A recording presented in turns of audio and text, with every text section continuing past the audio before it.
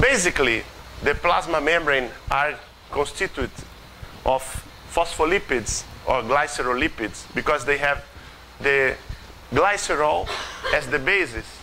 So this molecule, the glycerol, with two fatty acids here, a phosphate and a radical, which gives the name to the phospholipids or to the glycerolipids, is the basic structure found in the lipids, in the phospholipids of the plasma membrane. So, yeah, as we will see, this kind of structure, it can be simply a structural lipid in the plasma membrane. But sometimes some enzymes can go there and cleave and cut this structure, allowing the production of bioactive molecules that start to to trigger different signaling pathways. For example, if I cut this fatty acid, and if it is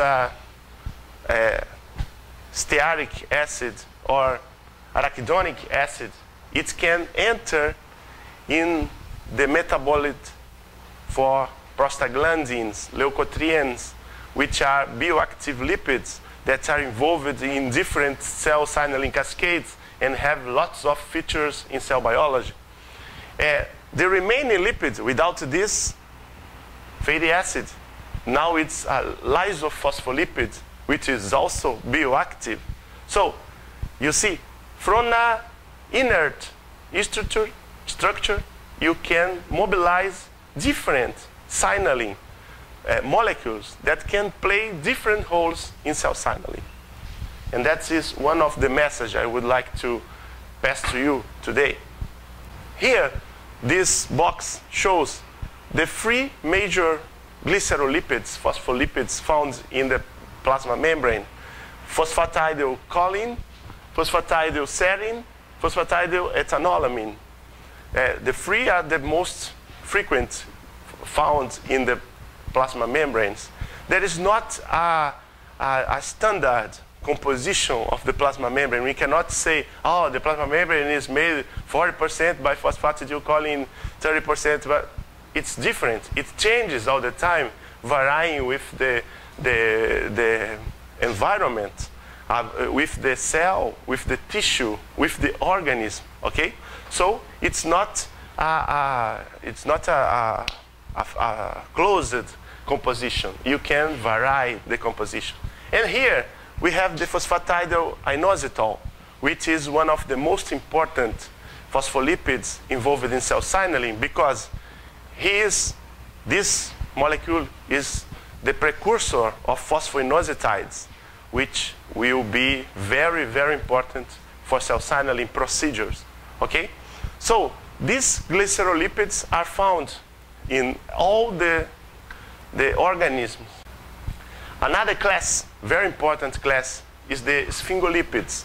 The sphingolipids do not have glycerolipids as the basic of its structure.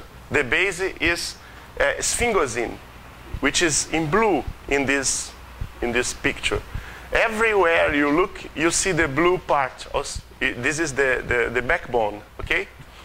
One of the most important sphingolipids is sphingomyelin, which is very known in neurons to make the myelin vein in the neuron, okay? But sphingomyelin, for years, it was just a structural lipid. And from 20 years, a little more than 20 years ago, they start to see that sphingomyelin can be broke and give origin to ceramide. Ceramide is a sphingolipid that is closely related to apoptosis, to cell death. Okay? So it's another example in the start of this talk that I would give it to you. If you have a high concentration of ceramide in a plasma membrane or in an organism, in an unicellular, it's indicative that thing is not good. That organism is in the way to die, because it is one of the initial steps of apoptosis, is to generate ceramide, okay? But ceramide also can be degraded by physiological enzymes that we have in our body and return to sphingosine. And this is somehow a cycle, yes?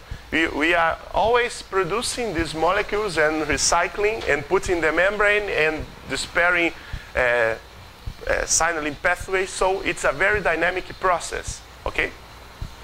Well, both ceramide and sphingosine, they are able to be phosphorylated. So, if you have ceramide, there is a kinase, a lipid kinase, that comes and phosphorylates ceramide. So, it starts to be ceramide 1-phosphate. See this kind of procedure we are talking about. If you have ceramide, it's indicative of apoptosis. If you have ceramide 1-phosphate, it's indicative of proliferation, of survival. So a simple lipid kinase can change the fate of the cell to death, to life, with a basic phosphorylation. Can you see? If I put a phosphate here, I turn this molecule, which is involved in cell death, in the way to live, to proliferate, to differentiate, okay? The same occurs with sphingosine. Sphingosine can be phosphorylated and become sphingosine 1-phosphate, which is also involved in proliferation and cell development. So these two lipid kinases are nowadays much studied in different approaches to cell therapy, for example, because if you can wake up these lipid kinases, we can transform bad lipids into good lipids, and we can bypass the signal of death in different organisms. It is currently be done in different laboratories around the world. Here we have a very good picture for a very good review in the literature about sphingolipids. I see if you try to make some kind of research about cell signaling, I assume that if you find any correlation with your topic with bioactive lipids, you will find something, okay? Here we have sphingosine 1-phosphate. Here is the phosphate. Ceramide 1-phosphate, and the precursor, which is sphingomyelin. So all these molecules are found in the membrane in different times, in different constituents, in different amounts, depending on the necessity and the exposure of that cell to normal or to not normal conditions.